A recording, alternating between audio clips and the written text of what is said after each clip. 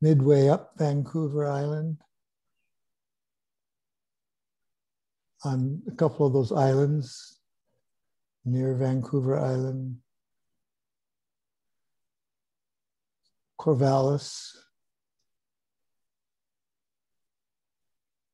upstate New York, Esquire.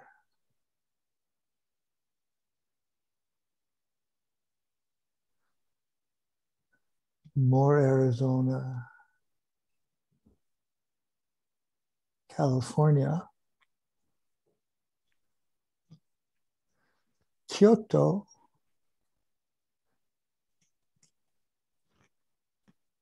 I always love it when Kyoto is here. And then I can be there a little bit.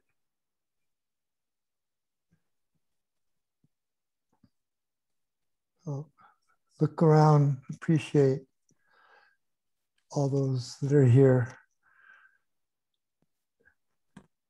in a very direct and poignant way. Everyone is here for each of us in our own practice. And if you look in the heart, you see that you're here to practice for the benefit of our mosaic Sunday sitting.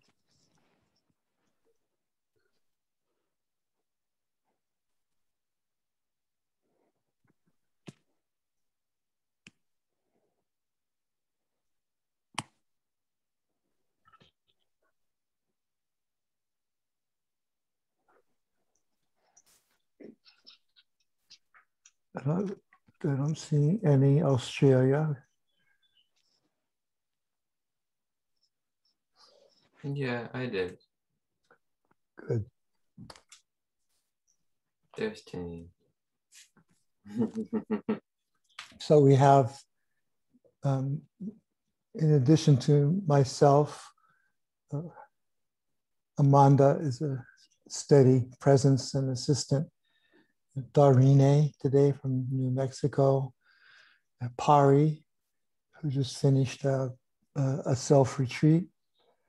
And she may offer a talk next week. And Jake on the East Coast, who will give an offering today after we meditate, after we feel from within. So just starting with a sense of doing nothing, changing nothing in particular, like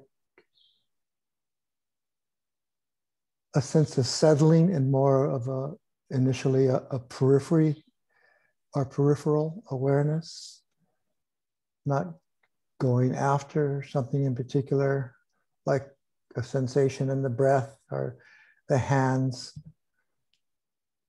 Just see what senses you notice, first of all, with the soft approach, like soft eye consciousness and soft ear consciousness, soft sense consciousness, fragrance, flavor, body texture, and soft mental landscape consciousness, not pulled into the variations occurring where there is analysis, interpretation, commentary, drive to get or get rid of, to figure out. And let that be like white noise in the background, and more aware of the space around the mental landscape formations, or just an attunement to formations themselves, like long lines of ocean waves that you see across an immense bay. And rather than look for the particulars in those formations, it's like just feeling the heft and the movement and the peak and the trough of these slow moving formations. You catch it in the mind this way, and it translates to much of our other sense experience. The body also really, really slows down. And therefore, it's easier to notice areas of the body that are expressing sensations, perhaps connected to anxiety or some difficult emotion. But here, right now, we're not going into those. We're not going into the particular. We're staying with the universal. Just attuning to where you can see and feel things from a much larger perspective. Taking our time, like slow foods.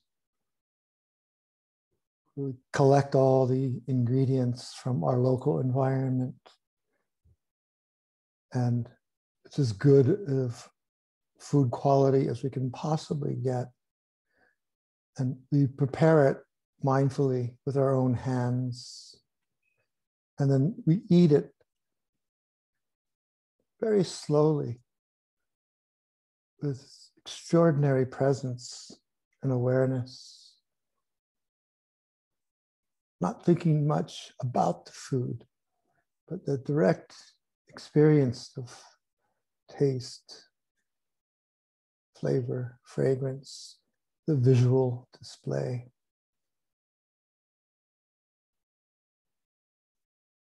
Here we're trusting the capacity of our wisdom awareness to act quite immediately when a phenomena comes up that it's useful to be mindful of. You know, a sudden thought form that maybe has the potential to take us down a trail of proliferation and further embellishing the story, things past or concerns of future. We have that deeply implanted in the body, so that awareness, that wisdom awareness would just spring forth, notice the tendency, and just not take the bait, not go that way this time. In this way, we're getting a wide angle view, feeling, perception, an understanding of our system, just where it is, whatever we've come from in the last minutes, hours, or days.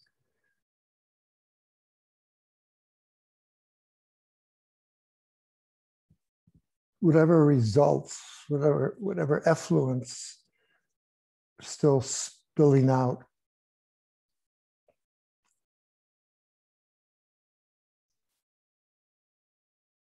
From the 1,000-year year we've just had.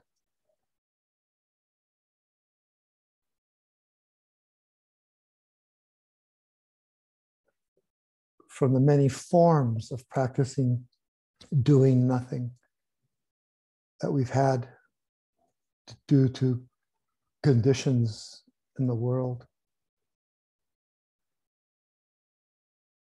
Perhaps new discoveries, new realizations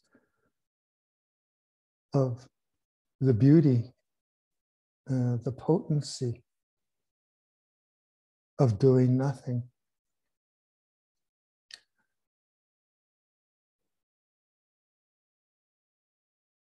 How much of the rich qualities of our body and heart we've developed. So right in the midst of doing nothing, we suddenly just find ourselves abiding on the Brahma Viharas. One of them, two of them, all of them.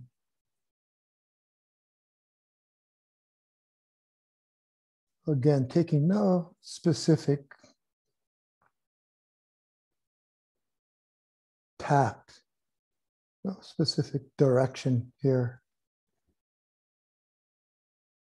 What is the body showing us right now?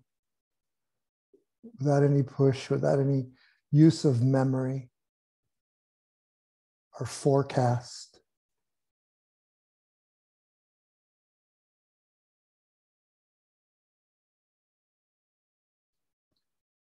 Until the idea of doing nothing, full commitment,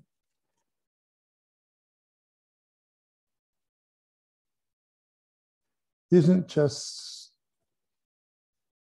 the words, the 2 words, or the 5 words. And it's not an idea. It gets to where we think it or we hear it, and there's just this letting go into the non-doing awareness stream, doing nothing.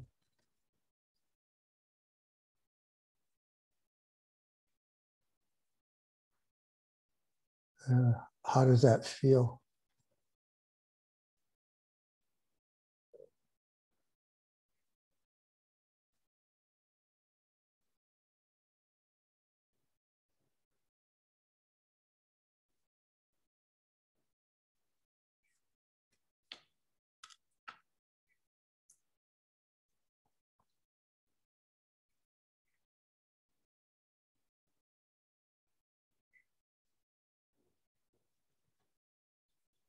Sometimes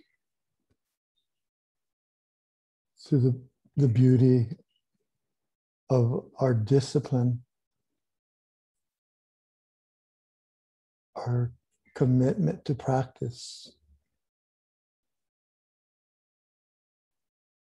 the breath shows itself in a magnificently clear way as just breath, just breathing, as a source of great nutriment, oxygen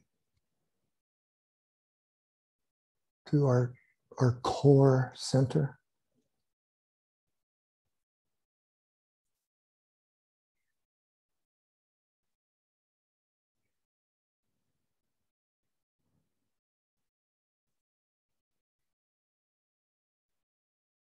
And from the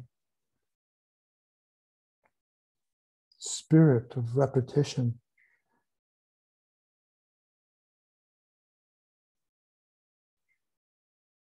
the tens of thousands of times we've learned to anchor in the present moment, we might find ourselves aware of the breath, of its characteristic, of its nature, and of what we know to be its life-giving source to the system. At the same time, we feel remarkably aware, standing in presence, fully aware. Still, just doing nothing.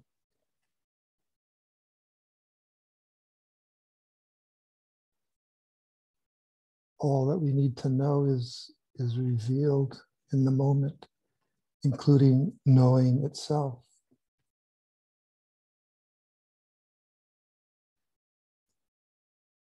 No requirement for rumination or comparing.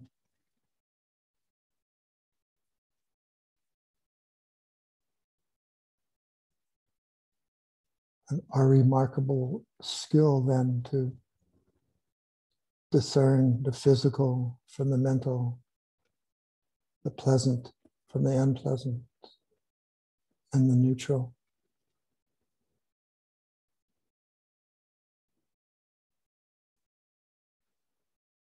And the various emotions, some light and uplifting,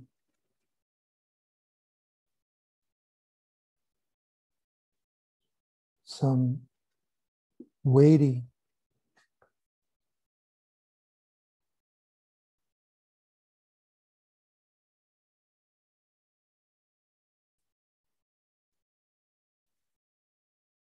and confusing.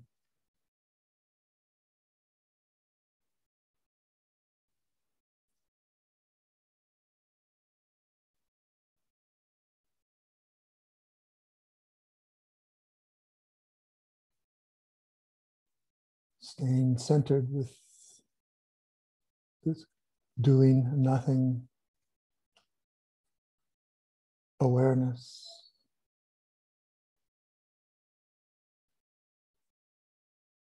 There's no preference for the light, the uplifting, the illuminating, invigorating, or calming. No need to move away from the weightier, bewildering,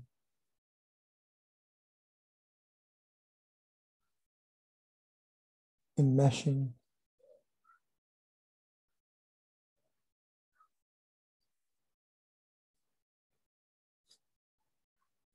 Most importantly, we try to see how all of it, in every case, has the same nature.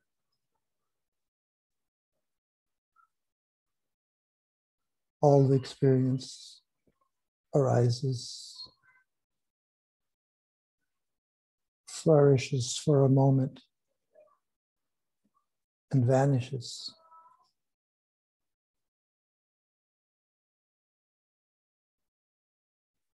Without remainder. Even the awareness that is noticing drops away. A new moment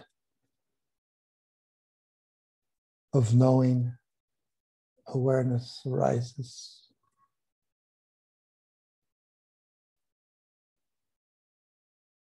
With new phenomena, physical or mental, in the field of awareness. As explorers, please see for yourself.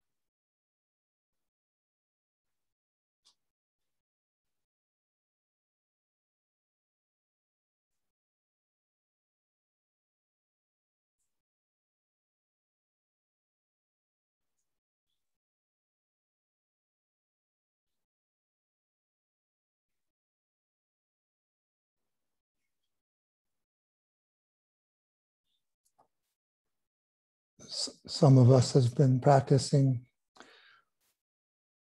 what Sayadaw U Pandita calls the free flow, natural mind.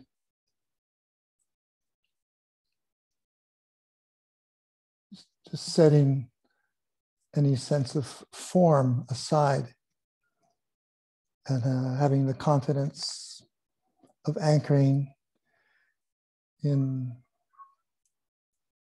really in anything, maybe outside the ordinary, outside the breath and body. A lot may be going on in the body, but just as a curiosity, as an experiment to intentionally find secure, safe havens in space, in sight, in sound, not the particular, more the universal. Thus, the soft gaze of the beginner's mind, soft ears. We're not looking to stitch sounds together into some kind of coherence, just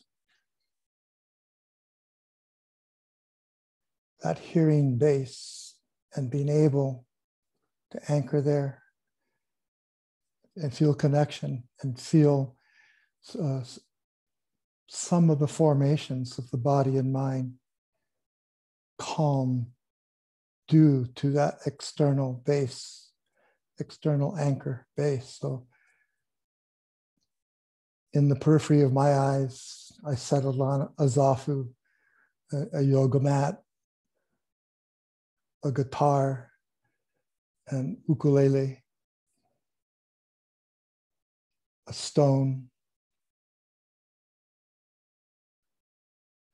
Knowing the objects were there, but not staring at them. And then having a discursive relationship with it, just allowing it to be what it was without mental embellishment. Sometimes that's necessary when a lot's going on in the body. And we choose not to dissociate in other ways that shut down our system, which sometimes we do out of necessity, but more just let the body chaos move ahead and find other external anchors like space and visual expressions, and auditory sound formations, and just being with that.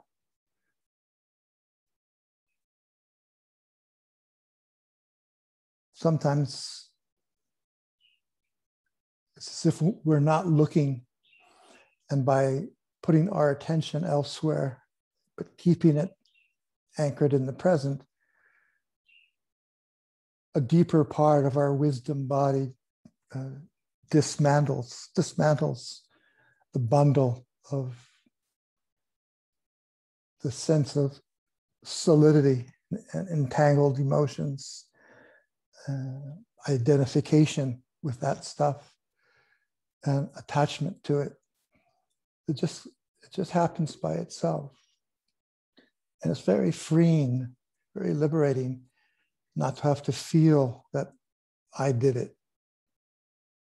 You know, because that's a form of identification right there. We just spread our awareness, and like neuroplasticity, we let our system rebuild, take care of itself.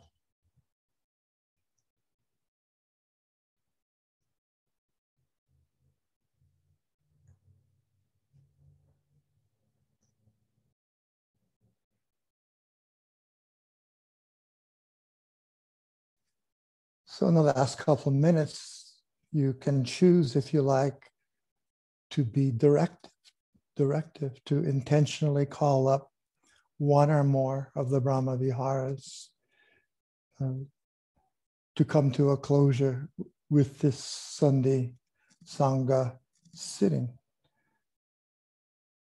As I've suggested in the past, just go to one or two and practice them side by side or together, or call them up one at a time and see which one seems to settle where. You know, around the neck or in solar plexus or in the belly or throughout the entire body. And that's the one. For example, the soothing and sweet care of compassion slowly, like a slow moving waterfall, wash through the body. And perhaps the next slow moving waterfall is equanimity. That deep sense of cleansing, acceptance.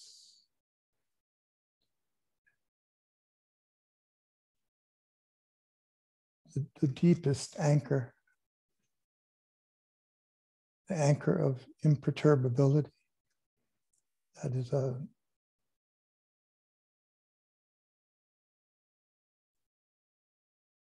it's not whipped around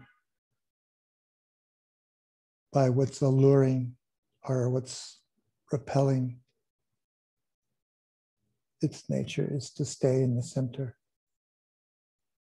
See how that is for you.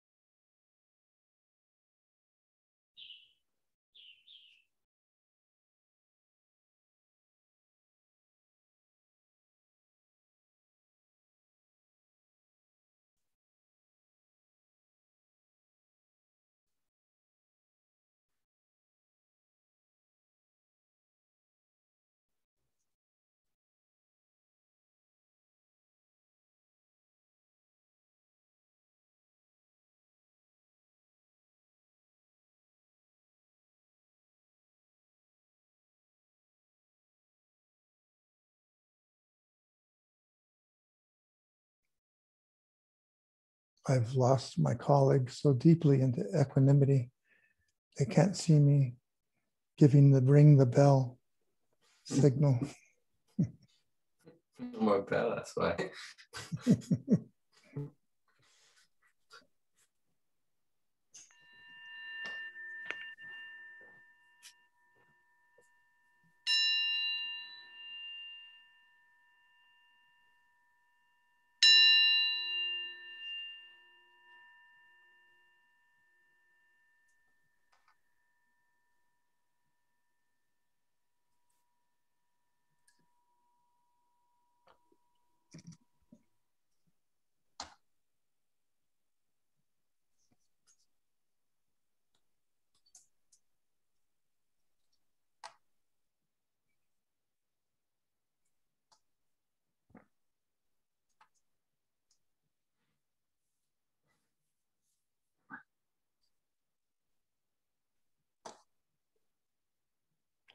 Salt Spring Island.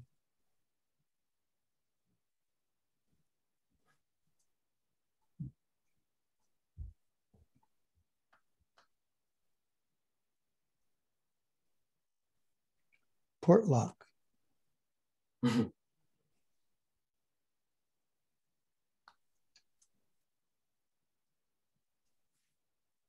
What's it? Pardon. Quinn. Oh. Yeah, of course.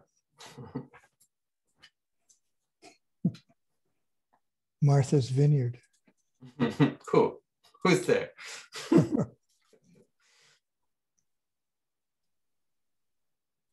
Nanaimo. Maui.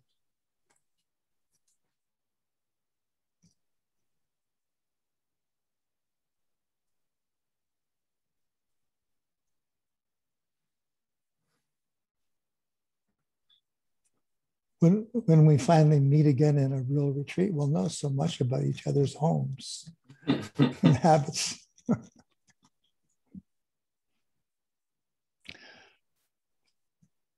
Please, Jake, whatever Dhamma offering you have for us, we're waiting in Me too. great interest, appetite. We have a good appetite for your Dhamma nourishment. So last Sunday I couldn't come because to this sit because I was with my family and another family who we're good friends with, and we haven't left the island hardly at all. We're on Martha's Vineyard. We haven't left the island hardly at all in a year, which is not our usual. But we went and drove a couple hours and went to a small ski mountain, still within the state. So we're within our COVID boundary. It was a really kind of magical time. It was really lovely to just drop everything. My daughter has been doing Spanish on this app. What is the app?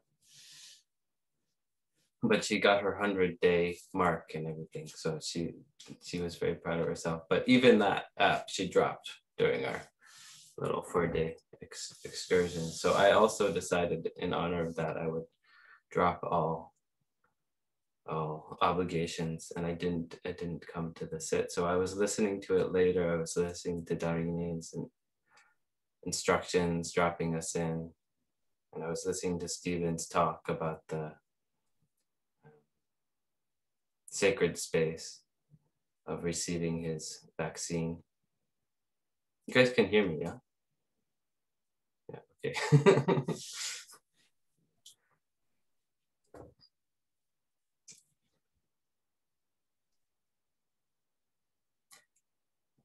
So I heard how Stephen started with this description of dana in that sacred space, the giving and receiving, and ended up with concluded with a beautiful entry into the aspect of intention in our practice.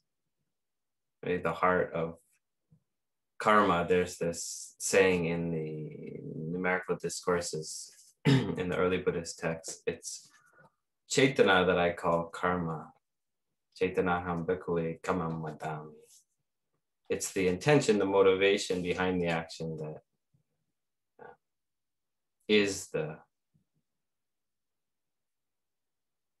planter of seeds of action that give fruit, good and bad. So I had this idea that I would start with intention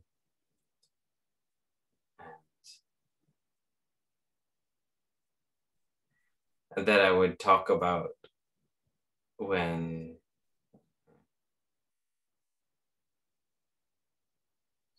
my daughter is given a cookie, say, her first thought is to share it with her brother. It's not always his first thought, but that's definitely her first thought. And how the house that Steve is in now, when I showed up there, it was totally given to me selflessly as a space to grow and a shelter at a time when I needed it. Nourishment in Dhamma and in Hawaii.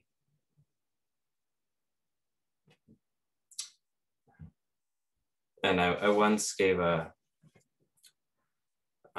talk with Steve, I think it was at the lake, where I mentioned this beautiful quality in my daughter and this beautiful quality in Steve, that kind of giving intention, that dana intention, and also thinking of my granddad, my mom's dad, just a really powerful dana parami, a really powerful cultivation of giving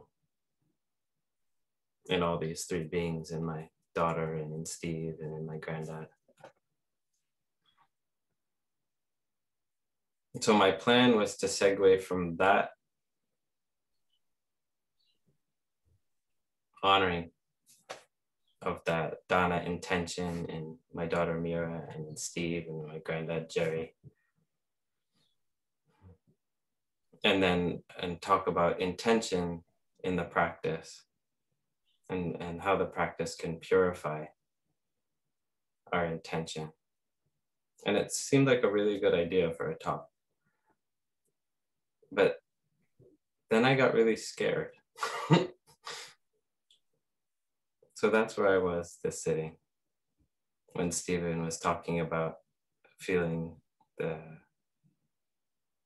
tension in the body and finding a neutral anchor, a place to rest. That's where I was, planning and fear, planning and fear, planning and fear.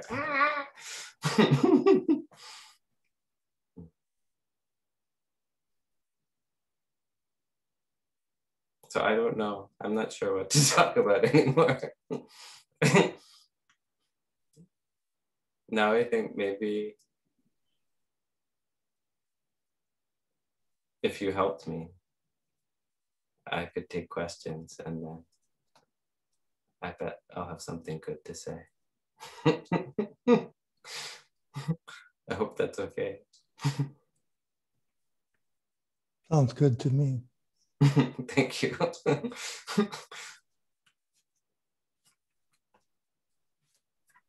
Are there any Dhamma questions, practice questions? I have one. So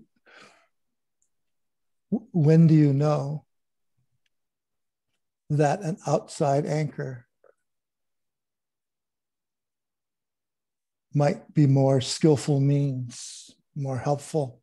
Outside anchor being like, going to my red zafu or sitting yoga mat or the grapefruit on the counter, and just kind of to anchor there, because in here is anxiety or fear or feelings of unworthiness, shame, whatever, a hodgepodge. At other times, I might go through them, feel them, touch them, know their sensation, know their feeling tone, and see if I can make space for them right where I might be feeling them in the body. How do you determine when to stay with it there, with that phenomena, or to kind of, in a skillful way, turn your back on it and anchor somewhere else? As I think I was suggesting in part of the instruction today. You were. I heard you.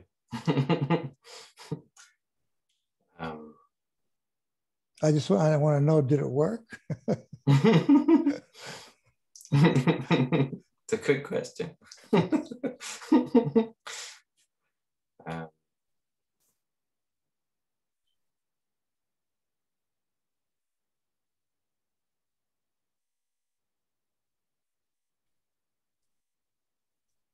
And to add to that, as you suggested, it's always fascinating to me that how the Buddha made clear that Chaitana and Kama are the same. mm. You know, and the implications of that, the reverberations of that, the poignancy of that, the value of it.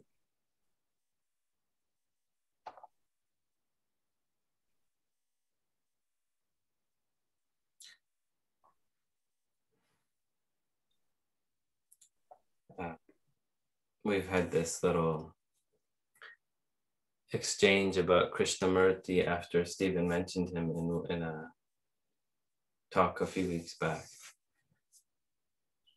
And I've been thinking about it a lot since then, and just this being guided by this aspiration to rest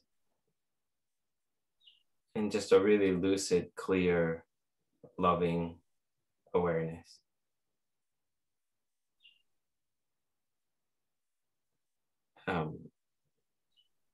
So I'm holding the practice for myself, like whatever tools I'm using, especially the idea that, okay, now I'm practicing and now I'm not, especially that idea. But also the tool of, okay, directing the attention to the breath, using labeling, or, curiously investigating the anxiety and fear and shame. Or like with the instruction that you gave, resting in a different object could be sound space, or turning the attention to an external object, or as you suggested at the end, calling in one of the Brahma Viharas. For me, really joy is such an access point that even in the midst of the anxiety and fear, I can, because I've had the opportunity and the natural inclination to really cultivate that, it really can call up and just refresh and rejuvenate.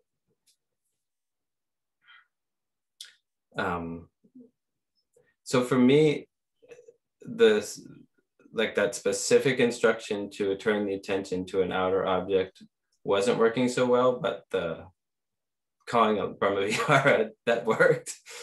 And also anchoring in sound.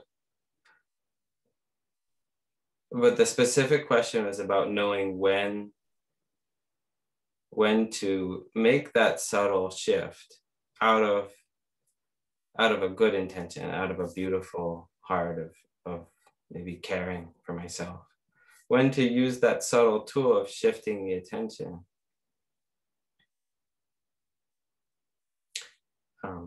So for me, I was resting mostly and I was curious too about the feeling of fear and the oscillation between caught in the content and then aware of the sensations of that shifting, changing, dancing, tightness, mind and body. I was really interested in that oscillation, but I also wanted to hold this aspiration of there being enough evenness of mind, equanimity of mind to allow that curiosity to bring wisdom too. So that there's enough calm and collectedness and evenness to hold the precision and courage and joy that wants to know. So if I felt myself even curious, but not even enough, not enough of that equipoise, equanimity, groundedness, then that's a time I would know to find a place to rest. It can be a place within, like in the way that you suggested, Steve, within present experience. So we're still seeing experience falling away. As soon as we're connecting with the seeing in that real way, or the knowing of the seeing, you can feel that falling away. And even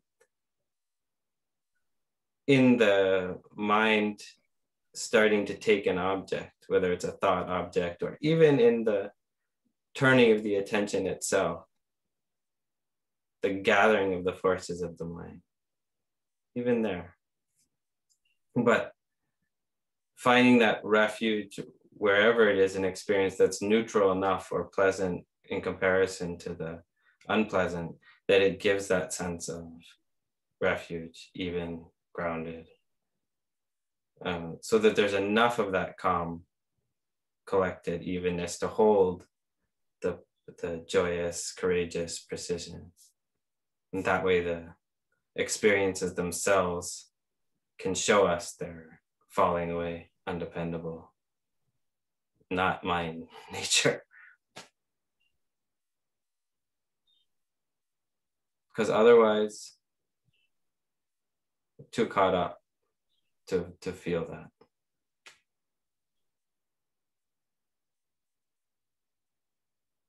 Does that answer the question? Clear. Yeah, very good. Thank you. Thank you for the question.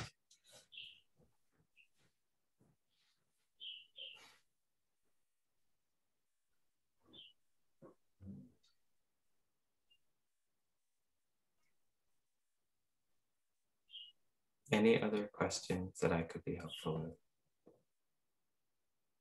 Practice.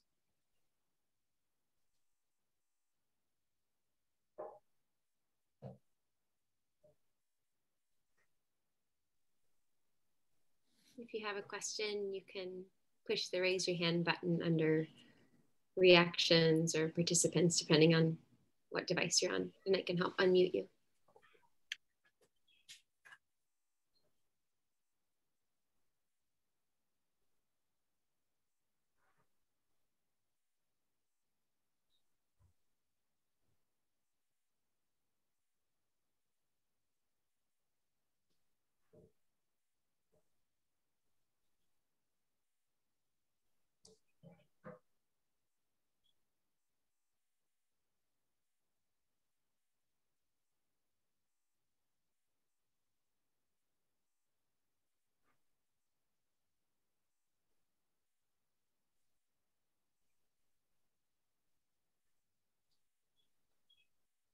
Richard?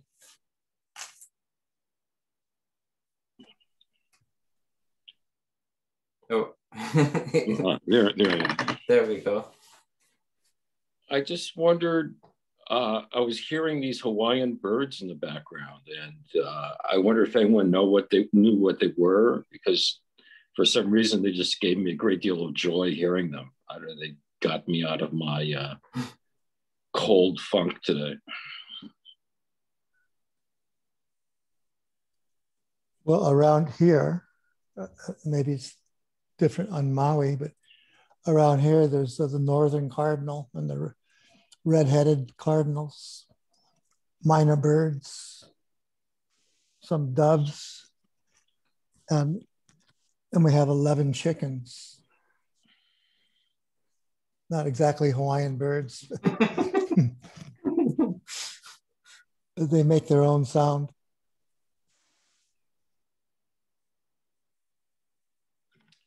Thank you. Yeah. How about Molly? Are you there? Did you have birds in your background soundscape? Yes. Let me come on camera too. Yeah, and they're the same birds. Exactly. I was glad to hear you say the ones I'm aware of. We get a lot of cardinals in my world. They can withstand the crazy wind. Yeah.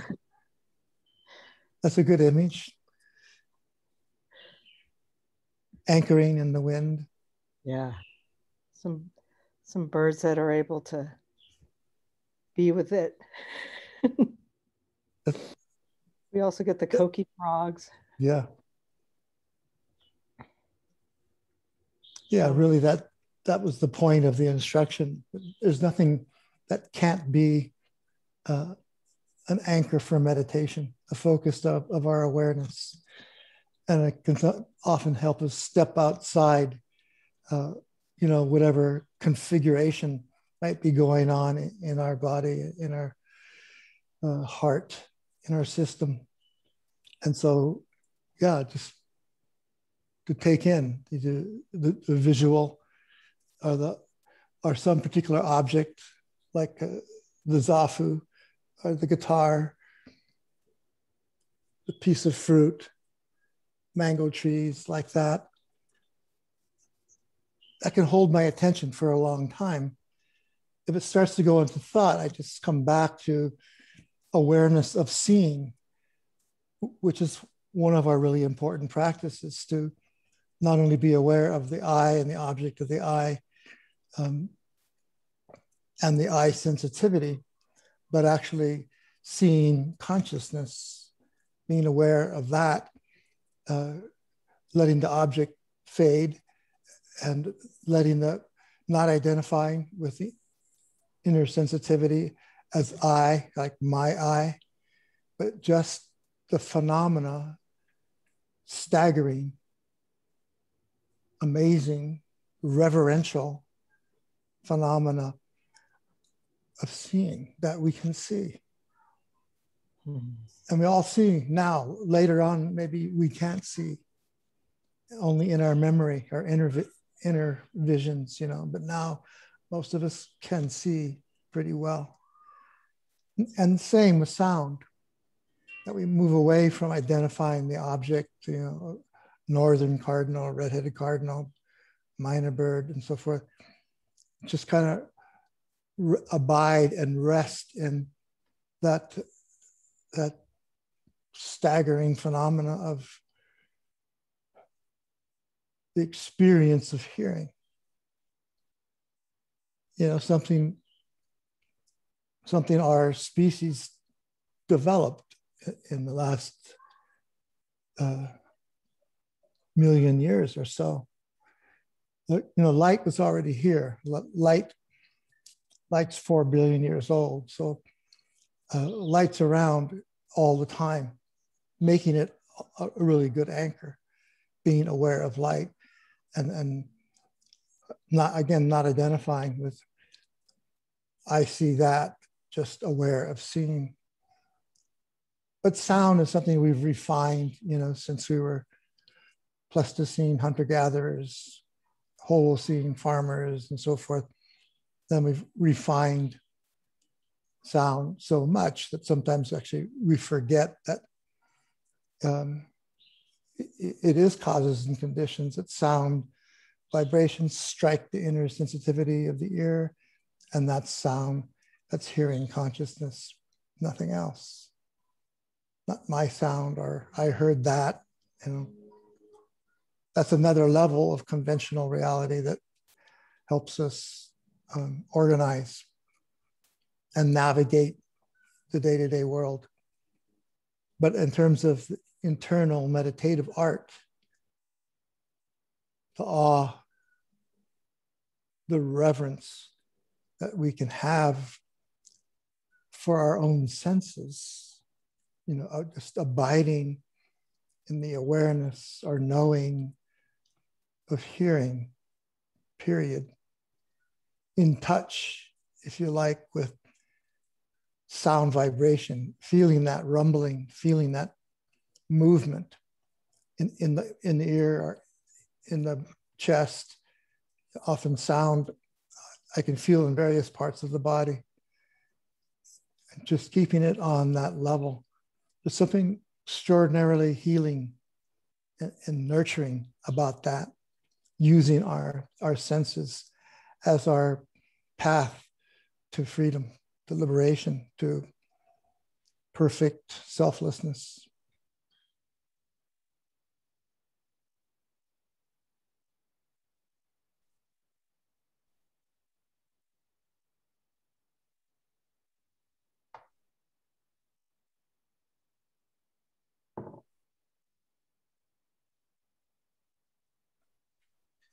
You have a question, Quinn?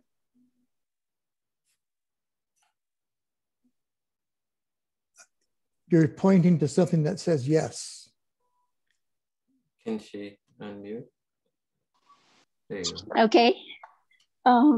Stephen Shake, can a thought be anchored to? Thoughts, can they be anchored? Yeah, but only in their flowing nature. The equivalent of freezing a thought is like having a disc of blue in one of the concentration practices where you focus on something like a candlelight or a disc of yellow or green or blue and get so concentrated that eventually it's internalized. So that's a conceptual practice. So you're borrowing for a time something that itself isn't permanent or static, but there it is. You first either see or visualize the external color and then internalize it. The similarities in the Brahma-Vihara practice. You know, at first we visualize the easy person, that it's effortless to feel love toward and trust a safe person. But eventually the idea is not to continually hold on to that. That object is serving, it's a conceptual object, it's a visual object equivalent to a thought, but then we internalize the feeling so that the metta then is in our heart. And then it can continue to all beings or throughout ourself, or however we choose to direct it. So again, just to review, can thoughts be an anchor? If there's a stream of thoughts and you're pretty focused and you're pretty steady, there's enough equanimity, you can choose to be aware of the stream of thoughts the way you would be aware of a stream of sound vibrations. You don't go into the content because it'll sweep you away. Yeah, that's what I mean. Yes. Like good. Just thoughts arising and going away. Yes. They can. Yep. Absolutely. Just as sound or physical sensation. That's it. Yes. Thank you.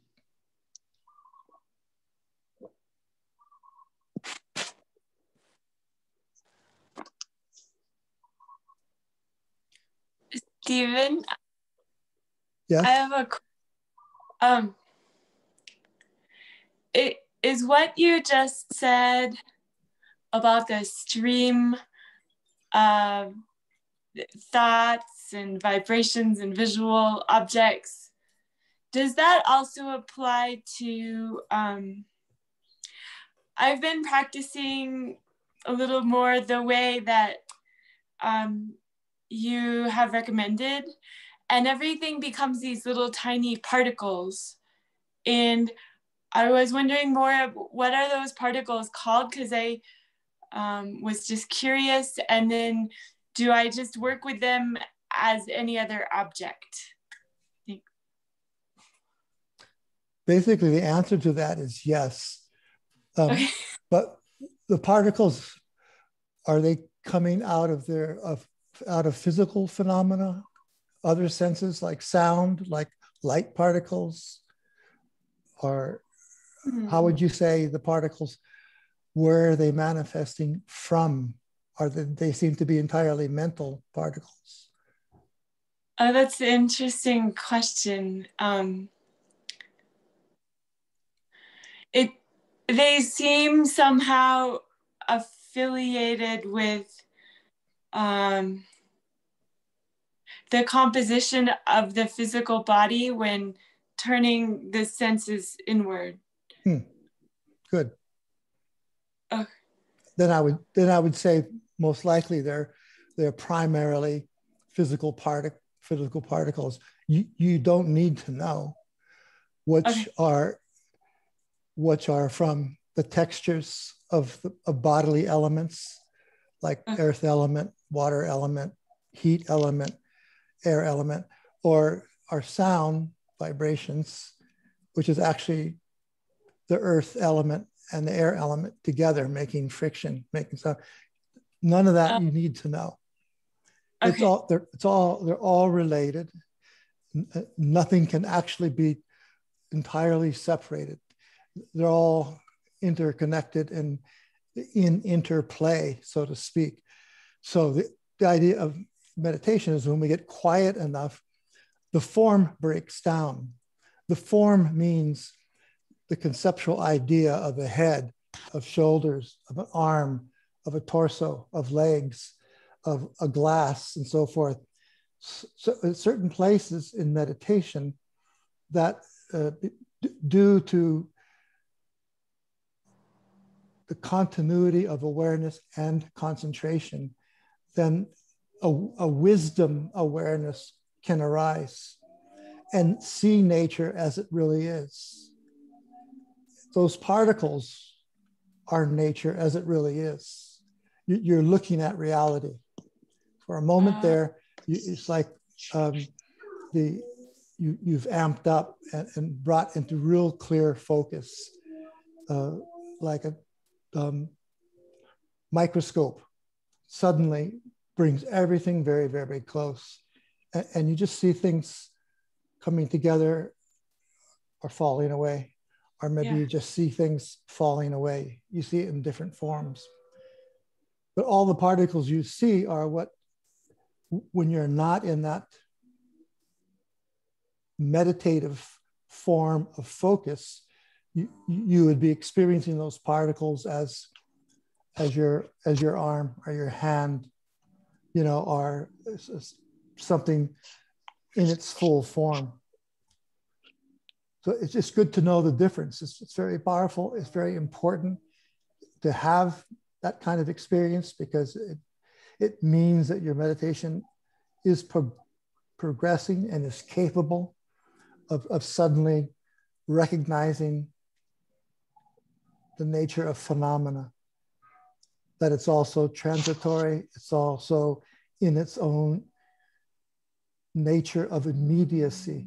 That is, it's immediately, it appears, immediately it vanishes. Mm-hmm. Were you asking, like, is there anything more to do than notice that? That was my question, and it was perfect. And during your answer, I was also aware about the spaces in between the particles. Sometimes I like to kind of hang out and that's Good. okay. That's okay. Just don't be attached to it. Okay. That's a real good thing. That's really helpful in further strengthening and forming and maturing the quality of insight that recognizes that all these phenomena are actually just hanging in space for a moment and then disappearing. And as I mentioned a couple of weeks ago, in that interstitial space, that our awareness can rest in the in-between things. So that's exactly what you were doing. Yeah. You can do, there's so much you can do. Do it all. Anything you can do if you're aware. Just don't be attached. Right. Thank you.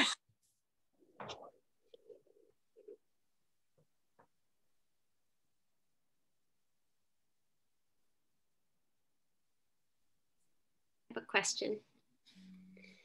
I'm wondering if either of you can speak to anything that either from the text or just like in the practice with regard to how to work with fear of regret. And not so much fear of regret around like, because it seems to me like there's some capacity where fear of regret prevents you from doing something that's going to obviously harm someone, right? And that seems really clear. But when there are life choices that are coming up, and maybe it can bring about doubt when I'm feeling kind of like stuck between choices, or also sometimes feeling like it's driving like a really strong amount of craving for something to happen a certain way because of fear of regret, or fear of like missing an opportunity. Wondering if you can speak to that. Keiko.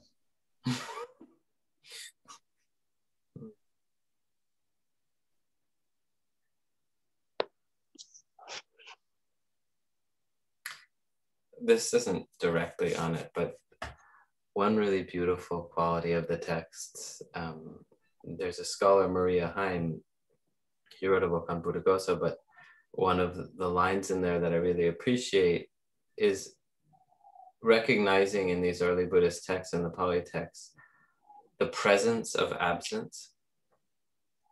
So like adosa, non-anger, is metta. And I thought of it because of the illustration that I often give of that is that having no regrets is not just not having regrets. It's a really beautiful, positive state to have no regrets. It's just not, it's not a not having, not just a not having something. It's a really beautiful state that you're aspiring towards, that I'm aspiring towards too, of having no regrets.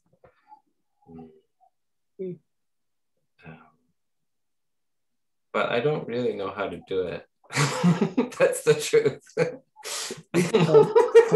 Amanda, you said something about having fear of having no regret.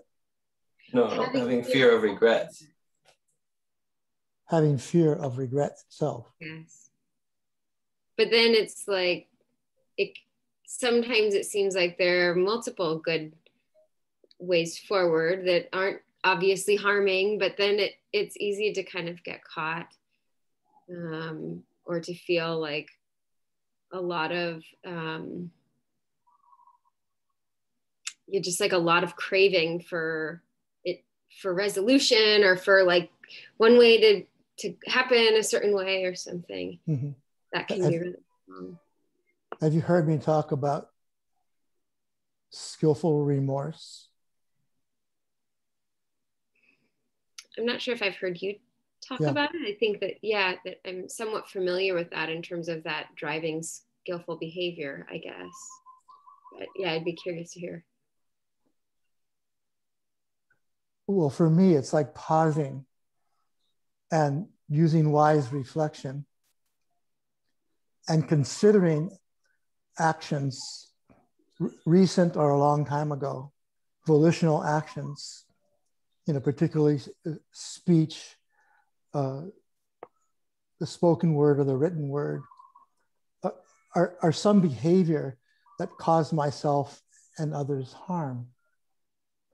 And then from this place here in the moment, where I'm calling up wise consideration, bringing in the wisdom mind, and reviewing those actions, those period are the people involved, myself or others, and then making a wise assessment that that was hurtful. That was hurtful to me. That was hurtful to that person. That was hurtful for both of us or for many of us. And then I make a resolve to not repeat that particular pattern or action that may have been born out of anger or greed or ignorance. So I investigate it in that way. Where did it arise from? So then it doesn't become mine. More, as Jake says, it's just it's dosa, it's anger, and then to consider what the adosa is, just the absence of anger, which is metta, and alobha is the absence of greed, which is generosity or dana. And avidya is the absence of ignorance, bewilderment, confusion, not knowing, and especially the not knowing is there in our actions, because if we had the wisdom, if we had the clarity, we would not be able to act out of anger or out of greed. It's only with the veil of unknowing, of ignorance, of delusion, that we can't see our attachments, and we can't see our ignorance, and we do something that's hurtful to someone. So in that review, we take good care to recognize that sometimes out of the conditions of greed or hatred, and especially delusion, unuseful, unhelpful, inappropriate, or misguided behavior comes out in word or deed. And then this present time reflection is sort of dismantling that pattern, that habit pattern, whether it's once or whether it's a repeating one. It's the same formula. And then we do it. And then I think that's a wise thing to consider, that in that Indian way, they use the negative a lot, where they're talking about adosa, which is unconditional love, not just the absence of anger. Can I ask you?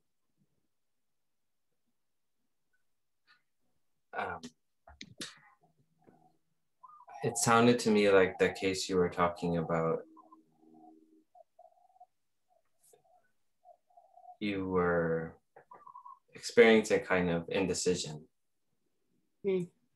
Wichikecha in the Pali, experiencing a kind of feeling of being pulled this way and pulled that way, and not sure which way to go. And I'm wondering, not so much on a conceptual level, but like, can you feel that right now? Is it happening now? Is it there? Okay.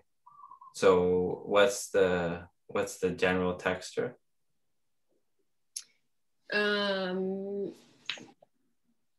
Like through my core is this, it's a sense of pull. Yeah. And I can get really, there's a lot of thoughts, and a lot of like, that part can get kind of spinny, but in my center, it's very, it's a pull. A pull in, a pull down. Outward, forward. Pull outward.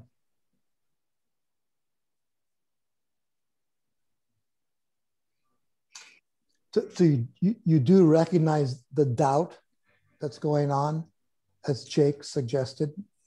Kind of. I mean, it's conceptually that seems obvious, but the doubt part,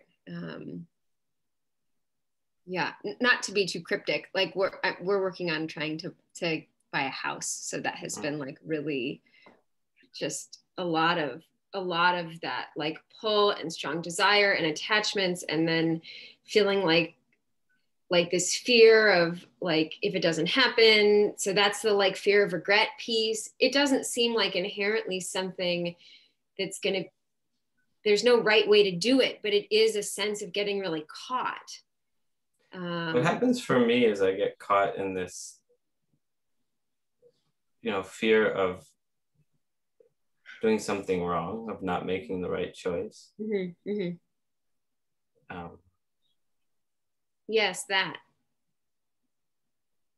Yeah. And there's Sounds a kind of insatiable. Normal. Sorry, go ahead, Steve. I just said, it just sounds like your normal day-to-day multiple hindrance attack. Multiple hindrance attack.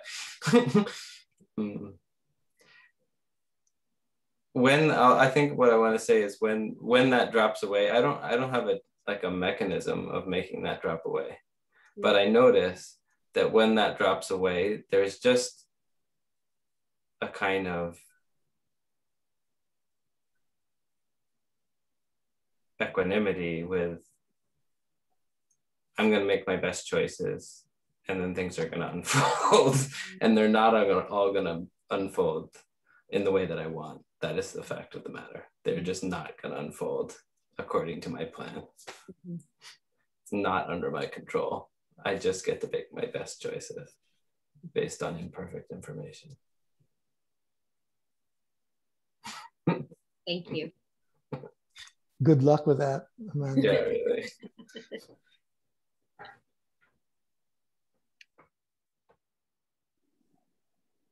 I think there's a kind of wanting more than we can have that happens for me.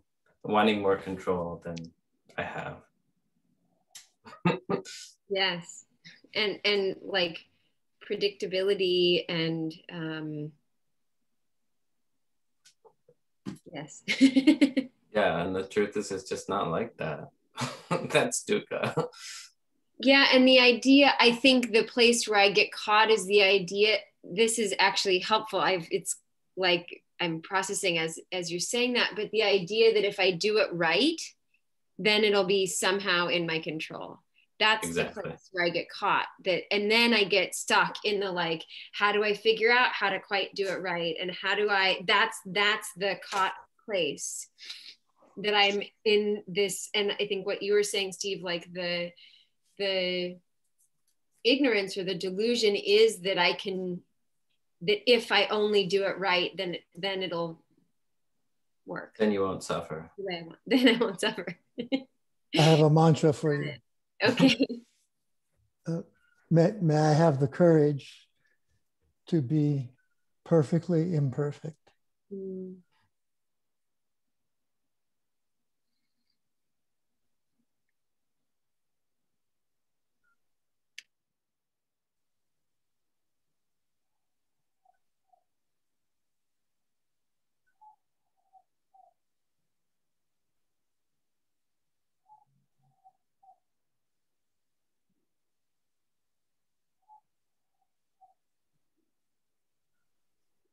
You don't know how many times during the day, during the week,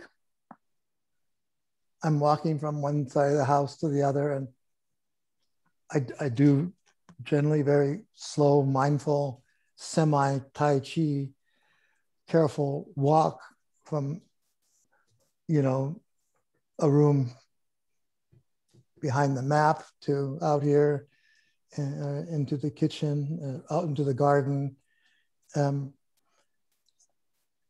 And within that, I see this all the time. I see all of you.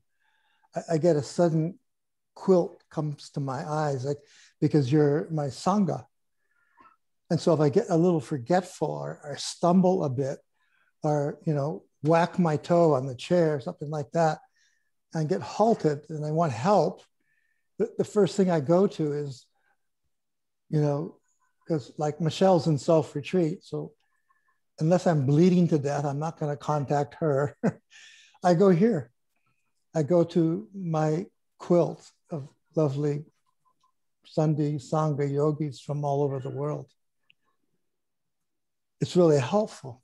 It's really helpful to know that not only each Sunday we meet here, but that, we listen and we speak and we all sit together in that profound, silent stream of awareness, and it really has an effect. So when I'm either needing a reminder or I have a realization and feel like, well, that was a real mindful move, and I really felt that as I turned to go into the kitchen, I still revert back to this room that we create here every week. Somehow the room continues.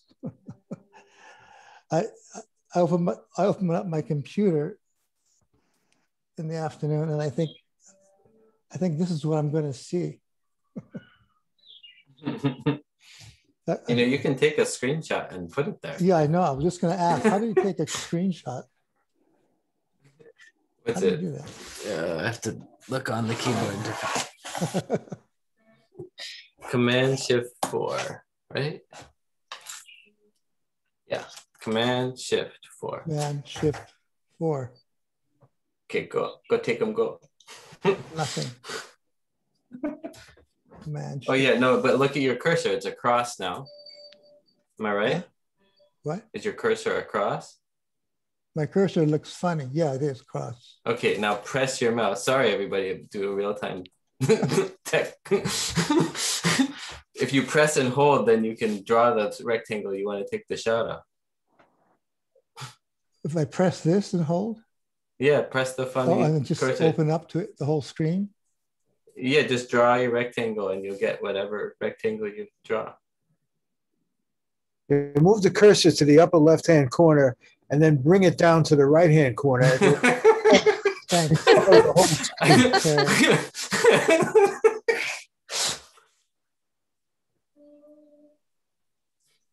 Command. I'll tell you, I'll show you later, Steve. 4. Here, I'll take a screenshot now. And then I'll send them to you. That's a good one from Harry. Perfect. Perfect. Any other technical or practice questions? Yeah, the other page. We'll have us in permanence. I have friends on page 2. Take another one. Oh, Command Shift 3. There you go. This is a Command very Shift 3 does the whole screen. I never knew that. Class today. Extremely important Dhamma class we've had today. I didn't know that one, Jake. That's a good one.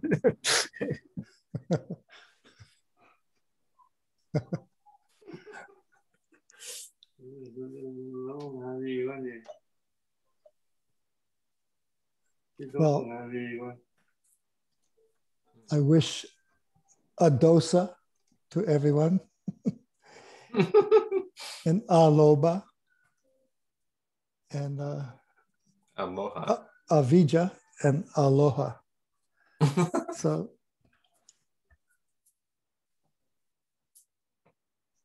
aloba means unconditional, the kind of generosity I was talking about last week, where it all comes together, giver, the gift, and the receiver, and the wisdom of that, the potency of that, and the knowing that that settles in as a strength, as an inner Dhamma strength, when dana is coupled with wisdom. And dosa, that we're unified here in this the intimacy of unconditional love. And we bring that in our day-to-day practice and our week-to-week Sunday sit.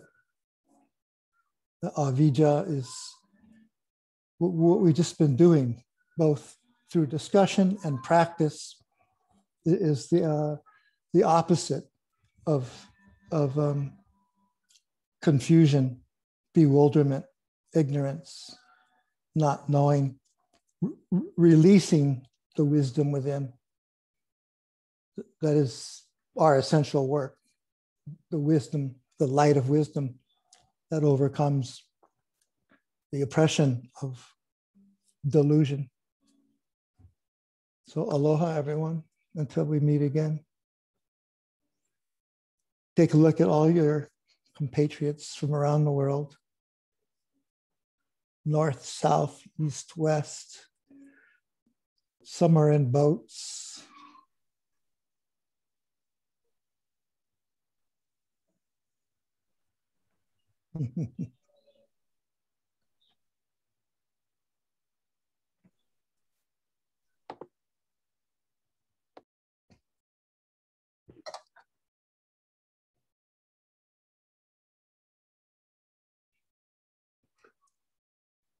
Bridget, are you in a ryokan in Kyoto?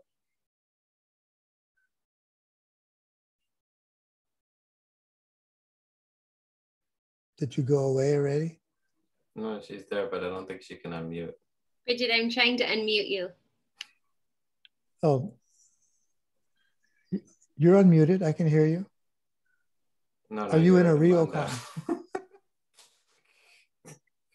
You got remuted somehow. Oh, I'm, I don't know how. You I might don't have have mute. remuted her, Steve. There we go. Now you can hear us. Yeah, this is, This is our studio, my treatment room, meditation room. Oh, Yeah. nice. Yeah, Lovely. yeah. Bamboo view. Yes. Yes, bamboo view. Perfect. Thank you. Thank you. Thank you for letting Kyoto into my house. okay.